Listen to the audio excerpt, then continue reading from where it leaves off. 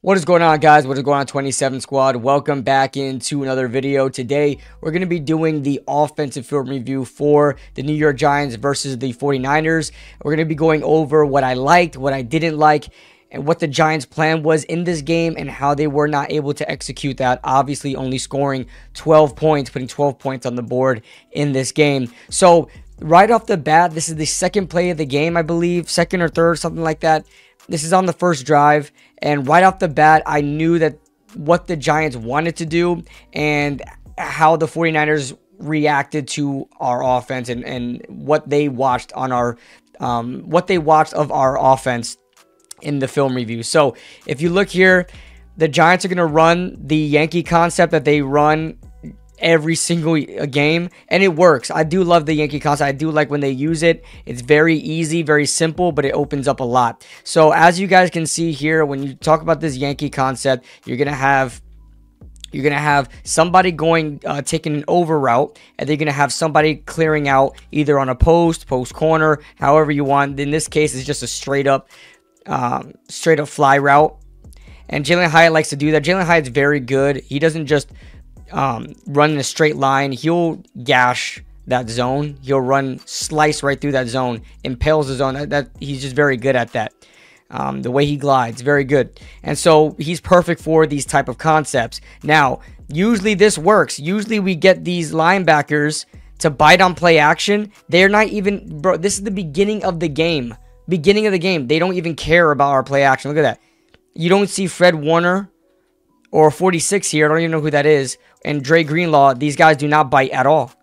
They go right back to where they need to go. They play quarters defense. They play, far back and like cover 4 looks. And you see they leave this flat wide open. Dre Greenlaw's got this whole side to himself. And then they've got this corner here playing this flat. So the Yankee concept does not work here. And it shouldn't have, just by the way the 49ers play. And just the linebacker play was phenomenal. But you see, they dumped it off to Daniel Bellinger, who I thought was going to have a bigger game in this game because he's the underneath guy that the Giants want to kind of use him for. But, yeah, this is how the Giants were going to attack the Niners, and I was okay with that. We're going to go through a lot of plays where the Giants kind of take what the defense gives them, and they could have done that throughout the entire game to set up the deep pass, but they just did not do that. They try to get a little cute in some plays, and we'll go over that. Now, let's talk about this offensive line, right? Evan Neal, take a look at Evan Neal. We're going to let this play roll out. This is the same exact play, okay? How on earth Isaiah Hodgins helps out on a chip, and Evan Neal still can't get his arms on the inside of Nick Bosa is ridiculous. Nick Bosa still has inside leverage, still has the inside here. You got to win that battle. He gets in, he hits a little rip move, and he's free. And Daniel Jones has to throw it. Now, Daniel Jones threw it, and this was fine. This play was kind of irrelevant, right, from Nick Bosa, but this really set up how Nick Bosa was going to be successful in this game. Evan Neal just can't get it on the inside. Wasn't able to get good positioning. Was reaching across his body to the right. You had to get in front of your opponent. Wasn't able to do that. He gets right around. I again want to highlight the linebacker play, and this is the type of linebacker play that I want for the New York Giants. Look at the way Fred Warner and these linebackers move in zone, okay? Half the time when we watch our linebackers play, they stay right at this 5-yard marker, and they're like protecting the sticks. I don't know if that's something that Wink Martindale wants, however the case, but you're always seeing a tight end sneak up right behind here. I don't know if you can see my mouse, sneak up right behind here, behind these linebackers around the 10-yard mark, and get an easy completion right over the linebackers' heads. Constantly. You've seen that in the preseason. You saw that last season. But look at these linebackers flowing back. Nobody's in front of them. They flow back, and they're not concerned with Matt Breida. They see Matt Breida there. They've got one guy picking that up. Fred Warner then picks it up as well. But look, everybody's covered. Everybody's covered, and you're forced to make a tighter throw to Matt Breida, who is the guy on the shortest route. And that's how you flow in zone as a linebacker. And that's the difference between the Giants linebackers and how we play our backers and other teams. Another team that does a really good job at that is the Carolina Panthers with Frankie Louvu and Shaq Thompson. And this is very hard to complete a ball over the middle when you have competent linebackers who just, when nothing's open, when nothing's short, they start to flow back, start to take care of these routes developing behind them. Nobody's open. Look how well they flow. Look how well they pick up on Darren Waller. Okay, I'll run this in slow motion. You got Fred Warner picking him up. He drops him, gets to Breida. This linebacker then picks him up. Nobody's open. You have to make a tighter throw here to Breida, which was a good throw. And you're forcing that. This is what the Giants' game plan was going into the game, and it was a good game plan. It's something that could work, and you're going to open up, but you got to run the ball to set up the play action, those RPOs, short passes, to set up those deeper passes, to set up the plays downfield, because it's going to be a hard time trying to get the Niners to get back closer to the line of scrimmage. You have to just spam those short passes, exactly what the Rams did with Puka Nacua. And you see here, Giants run RPO, play action, Paris Campbell, short. And this is fine. This is a quick 5-yard gain. And you can move the sticks the next play with another 5-yard gain. You play methodically. This was fine. You don't need to have a 10-yard play all the time. This is completely fine. You find the soft spot here. Let it play out here. Look, nobody's guarding the flat. They play quarters. Look at their defense. They leave the flats wide open, and they don't worry about that. You know why? Because look how great they break on the ball, and they don't allow yak yardage. The Giants had a total of 19 yards of yak yardage. 19 yards as a team. Okay? This is another example here, and I love how they're taking advantage here. Look at, they're leaving Paris Campbell wide open. This safety is responsible for Campbell. They're going to be on a blitz. They're going to send Hufanga, who was playing like a hook zone, it looked like, at safety, and he's going to play deep safety now. Now they're going to have this safety with a lot of cushion on Paris Campbell. Quick out. Pick up those quick yardage. Now, I don't know what's going on with Paris Campbell. He just cannot. He's supposed to be like the yak yardage king, and the way he catches these balls, this does not set him up. I don't know. It's always Paris Campbell. The way he turns around, it goes upfield, is never in stride. I don't know if it's Daniel Jones placement thing. Seems fine to me. But just the way he turns around, he shouldn't turn around. He should just go straight upfield. But that being said, that's exactly what the Giants came out here and wanted to do. And they should have stuck to that. They should have stuck to it. If you guys watched the Rams offense versus the 49ers offense, and you guys saw the amazing performance by Puka Nacua, the rookie receiver, he wasn't doing anything crazy. He was just taking that Cooper Kupp role, finding the soft spots in zone, and moving the chains that way, staying patient, playing methodically. And he had like 15 receptions for like 140 yards just by doing stuff like this that you see Wandale doing. Turning around right on a hitch. Nobody's on you. Just turn around, wait for the ball. That's exactly how you work against a team that just plays downfield. They worry about the downfield stuff. Go ahead and just take what the defense gives you. You don't need to send Jalin Hyatt to test out a defense that plays very well downfield. Just take what the defense gives you. Another example here with Darren Waller. Quick little spot route.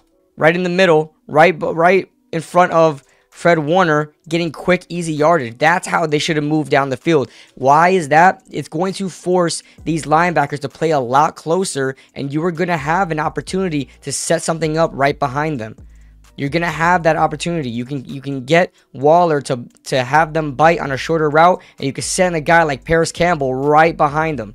You can do stuff like that if you keep with the short passes and you force these linebackers to come back down because you just are spamming them. Now, the Giants tried exactly what I said, setting up those short little passes, then airing it out deep, but they just didn't have the right play calls to do that. Okay, you see here, Darren Waller and Jalin Hyatt, they're both going to go deep. Waller's going to run a wheel route, a little out and up, and then you've got Hyatt clearing out. But you have once these things are not open, once these routes are closed, you only have 2 routes out there because you're max protecting over here, and Daniel Jones is still under pressure, and you're forced to dump it off to the running back, who makes a good decision to roll with the quarterback. But this was not part of the plan. They were really banking on these 2 routes, one of these 2 routes opening up deep, and it's just not going to happen, not yet. You didn't set up the run very well. You didn't set up play action very well because you're not running the ball at all. Okay? And you're not this is still early in the game. You didn't spam those short little passes to set up those deeper plays. And you only have 2 routes going back there because if you look at the offensive line, you've got Bellinger staying for the block, 6-man protection, and it still forces Daniel Jones to get out the pocket. And you're setting up, you only got 2 guys on routes. It's not ideal. Not ideal.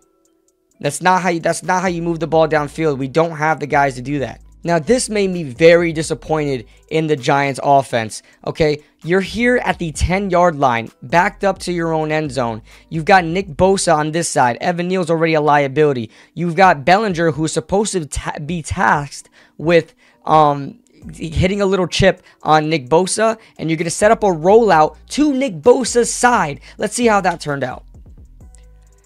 Again, Bellinger is not in line. He's in the slot. He's not in line as a blocker. They don't have Bellinger in line as a blocker. So you're already putting Bellinger in an impossible situation. Look at the gap that you have here between Bosa and Bellinger. This is not on Evan Neal. He's supposed to be flowing over here. All right. And then you got Sterling Shepard coming from the backside.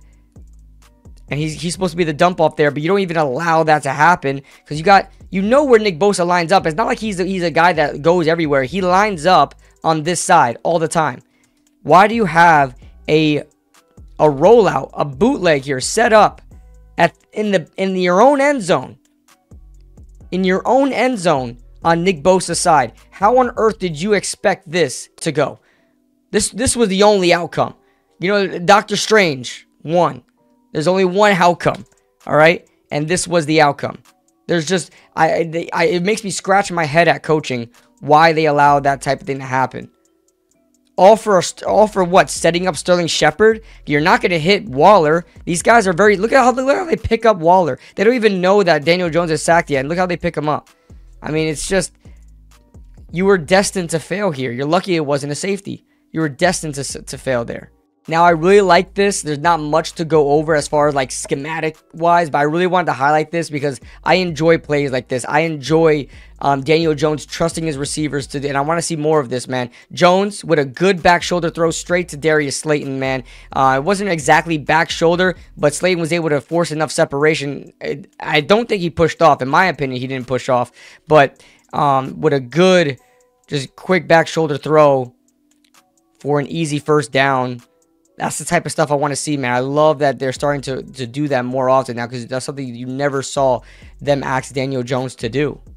Now, here is the infamous viral tweet of Daniel Jones missing Jalin Hyatt. And listen, man, Daniel Jones has to make throws like this. I know the margin for error is very, very low when it comes to this team because we don't have a lot of opportunities, but you can't afford to miss these things, man. When you sign a contract like you did, you are telling the team you are going to make plays when they present themselves. You cannot use the excuse of the offensive line anymore. You're not on a rookie contract. You are paid. You have a second contract. You have to make plays like this. Here's Slayton in motion, going to be stacked up here, and Jones under pressure. But listen, he has time. He has time to set up his feet and throw this ball to Hyatt. Has time. If you see Hyatt, the way, like I said, Hyatt is a gazelle, man. That's my nickname for Jalin Hyatt, a gazelle. He slashes and impales through defenses without hesitation. All right, there's very little hesitation when he knows how to get around. All right, this could have been just a straight up fly route. Who knows? But he made it look like a corner route. Okay, he made it look like a corner. And with the way Jalin Hyatt was running, you throw this ball to the sideline, Hyatt's already running in that direction. You're throwing away from these defenders. You set your feet, you air this ball deep. Hyatt's coming down with it, man. And a lot of people were like, oh, where do you want Daniel Jones to throw this ball? I'll tell you exactly when.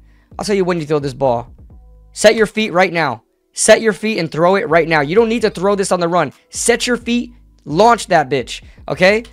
You're going to hit him at the sideline. Throw that at the sideline. He's going to track the ball and catch it away from these defenders.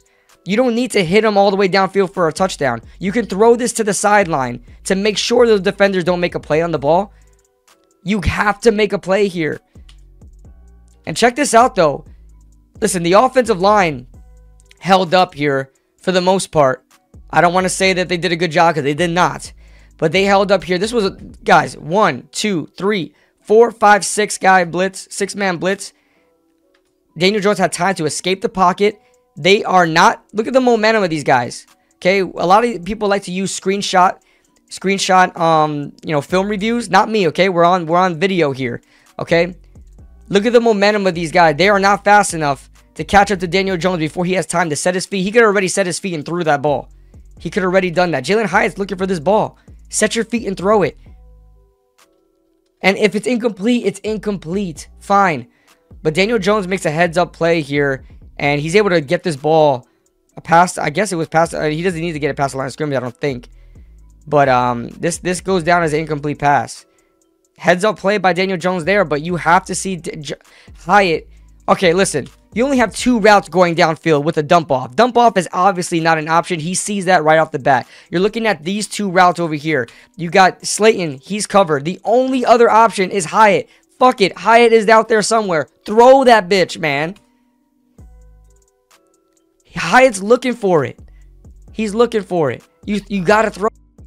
And this is why the margin for error is so freaking low. A lot of it is because of the wide receivers. But when those wide receivers win on their routes, you have to execute. You have to make sure you make those plays, Daniel Jones. But in this case, this is why the margin for error is so low. Who's open? Nobody's open. And it forces Daniel Jones to the ground. This is a 4-man rush. Shane Lemieux, we're going to go to the box view in a second. But look at these routes. Here's Waller. Diamond release, really slow diamond release to a slant. Extremely slow. But he was trying to delay there to try to create space. I understand that. But he's just not fast enough. Here's Slayton, not able to get off at number 2. Number 2. On him like glue. Good coverage. This is just great coverage. These guys are just not, they don't have that fire in them to get open. Paris Campbell has a hard time getting open too. His yards of separation on these routes is just not good. Okay, he tries a little stutter release and doesn't work. He has a really hard step inside, doesn't work.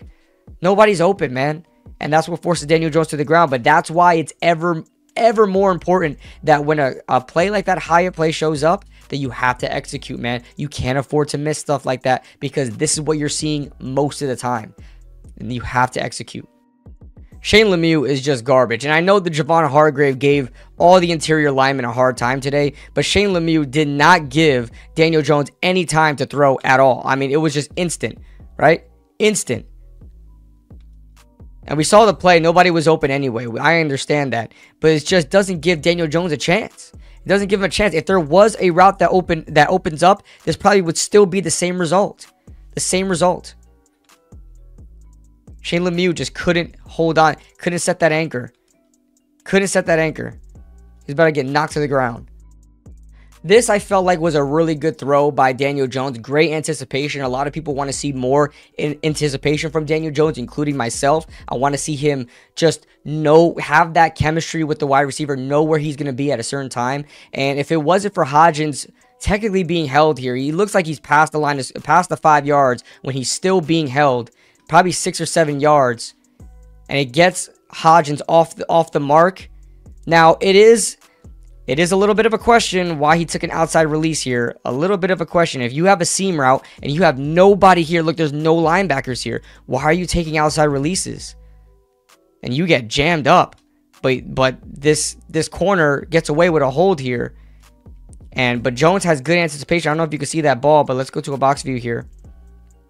I don't know if we can see that ball. Throws it. It's there, man. It's there, but if Hodgins doesn't get held, that's a completed pass. Unfortunate for Hodgins, he had no production in this game. He couldn't get open. He's just not fast enough. He's a possession guy. I knew that was going to be the case for Hodgins. Here's another Shane Lemieux just mess up here. This is inside zone. Javon Hargrave, like I said, was an absolute menace this entire game. He had a bigger impact probably than Nick Bosa did. Now, Javon Hargrave's wraps this up, right? But let's just pretend John Michael Schmitz actually holds on to Javon Hargrave and Brightwell has a clear lane. This would have still been a clear screw up because he just let Fred Warner by. Okay, you're running inside zone. You got to run to, get up in these levels and start to, elevate, move up to the second level. You got to make sure you hold on here. You got to make sure you hold on here. He instead allows Fred Warner to swim right by him. Shane Lemieux, who are you expecting to pick up Fred Warner here? He's by himself. Everybody has a man. This was supposed to be your man. Inside zone here, when you have this flow in inside zone, you're supposed to chip him, get up right upfield. You're going to expect Warner to come down here, and that's your guy. That's your guy. Okay? You got Bellinger handling this this linebacker here. That's your guy, Lemieux. You can't afford to let him by and then move on, try to move on to the third guy. You run right into Marcus McKeithen and force McKeithen to miss his guy. Look at this. Just pretend that Javon Hargrave gets taken out to play by John Michael Schmitz. This run still goes nowhere. It still goes nowhere because of Shane Lemieux. Technically, Shane Lemieux didn't impact this play because Javon Hargrave wrapped it up. But like I said, opportunities. Should John Michael Schmitz hold on to Javon Hargrave here and he's successful and Brightwell has a clear lane, this would have still been the same result because Fred Warner is free right here. He's free. And I got something for the rest of the offensive line as well. Evan Neal and Josh Ezeudu, both of them were terrible on this play. This was the face mask penalty on Josh Ezeudu, just letting Cleveland freaking Farrell, the first round bust taken like 4th overall, just going right by him. Notice something. Do you want to notice something? What is Josh Ezeudu missing here? What happens here? Where's the kick slides? Where's the pass set? He just it looks like he's running. He's running straight at Cleveland Farrell. There is no technique here whatsoever. You look like a guard playing tackle. You absolutely look like a guard playing tackle. I don't like how people are saying they like Josh Ezeudu and they want him to play tackle. He can't play tackle. He's just here to fill in a role until Andrew Thomas comes back. I don't even think he's better than Evan Neal right now. I think Evan Neal had played a little bit better. Look at Evan Neal get in his pass set and kick slide a bit. Now, he still messes up too. But Josh Ezeudu just straight up runs at Cleveland Farrell. He panics and runs. Okay? And both of these guys screw up. We're going to go slow motion so you guys can watch them simultaneously. Pick whoever you want to watch because they both screw up. All right? And they allow pressure. Now, let's focus on Evan Neal for a second. So what happens is you got number 95 here. Hesitates, almost looks like, gives Evan Neal the impression that, hey, maybe I'm going inside because there is a lot of space right here. Forces Evan Neal to stop kick sliding. He hesitates. He stops for a second, stops his feet, makes his feet perpendicular, and there's no back foot here at all. So now you're there. This was not a win rep. This is not, Daniel Jones did not get sacked here, but this is not a winning rep right here. You hesitated. You didn't move back, and you allowed this guy to get through. And then Josh Ezeudu, we already talked about. Like I said, this is another example of max protecting and only having 2 routes available, and both of them go deep. Once those things are covered, once those 2 routes are covered, who are you there to throw to? Look at the guys you have here. 1, 2, 3, 4, 5, 6, 7. 7 guys in protection. I believe you also have the running back. Man, 8 guys in protection. But Breida goes out for a pass. And eventually Paris Campbell too. But you have 8 guys. 8 guys potentially as blockers. And you're still forced out the pocket. And you still don't have anything downfield. And I don't know what the hell. This is the play that they ran into each other. Somebody messed this up. By the way, who designed this route? Who designed this play? It looks like Darius Slayton. Was going to cut in for a post, and he's lined up on the outside. And it looked like Jalin Hyatt was going to go out for a corner. This was destined to run in. They were destined to run into each other. They both Hyatt takes the outside release. Slayton takes the inside release. They run into each other, and they don't get open. And then Slayton makes the decision to get open for an off-script play, as he usually does. He has that chemistry with Daniel Jones. But Who tell me, how was this play supposed to work? How was this supposed to work? And then you have Paris Campbell showing up late, but he's covered. Immediately covered. Immediately covered. How is that supposed to work? And this is why we couldn't set anything up deep. All right, this is why we had to settle for the short game, and this is why the 49ers gave us the short game. And unfortunately, we had to take what the defense gives us, because even in the short game, look at this. Wandale's open. We've seen this time and time again already in this film review. You got the slot receiver open. They leave him open. They allow him to make this catch because they're saying, listen, I'm willing to bet that this is the only guy you're going to throw to, because we're not going to give you time and we're not going to give you any other routes. We'll leave that flat open for you, but that's all you're forced to take. And the Giants are forced to take it. Okay, quick out for Wandale. And look, already under pressure. Already, Daniel Jones just got the ball and he already has to throw before he's hit. There was no way you're going to set up a deep route here. And there's only 2 routes. This is max protection. There's only 2 routes. You have Bellinger and Waller triple teaming Nick Bosa. Okay? And this play like is all but like 2 yards, okay? This play is like 3 yards.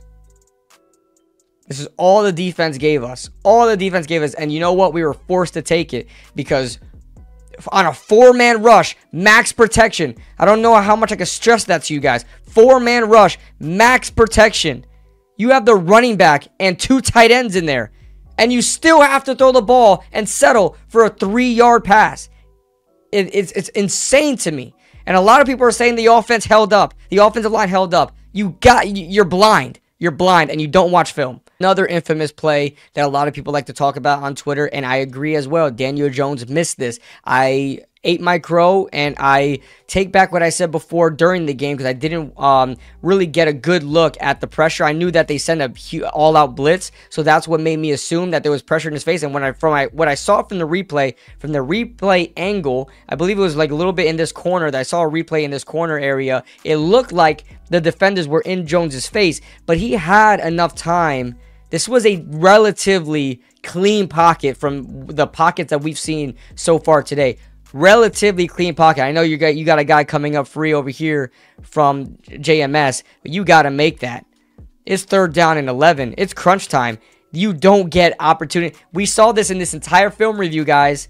How many times did we see everybody being covered? This was one rare opportunity that a guy was not covered, and you had Waller there, man. And then you have 2 clear outs here. We've seen this in the preseason, actually, if you guys remember. We've seen it in the preseason where you had 2 clear outs and you had Waller opening up underneath. They showed that in the preseason. Okay, but let's look at Waller from a better view here. Now let's freeze frame it. Waller did get his hands on it, but the momentum and the way he had to go back like freaking Air Jordan right here is insane to me. Now he didn't jump very high. He's a big boy, okay? He probably can't jump that high backwards in stride like that. And he could even keep his balance. Even if he held on to this ball, I don't even think he comes down with it.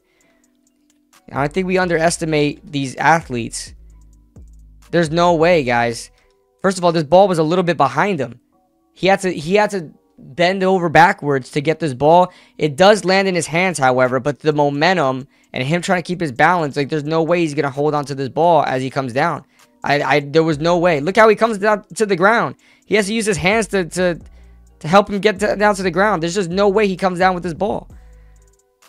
You got to make a more accurate. Look at this. Look at this. A better view for Daniel Jones. Clean pocket. Relatively clean. Relatively clean. You got to make this throw. And Jones threw off his back foot, if I'm not mistaken. Let me see here. I think Jones throws off his back foot. But you got to make those throws, man.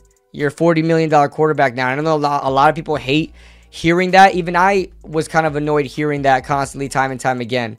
Like, oh, you're a $40 million quarterback. But he's got to make those throws. Those throws and that Hyatt throw, you got to make. But that's all I got for you guys today. I know this may have been a longer one. I have to edit this down. Hopefully it's not too long, but I hope you guys got something out of that. If you guys want to see the defense, let me know in the comment section below. If you guys want me to show individual players, again, let me know in the comment section below. I'll do that for you. That being said, I'm Kid Blue, and I'll see you guys in the next video. Woo!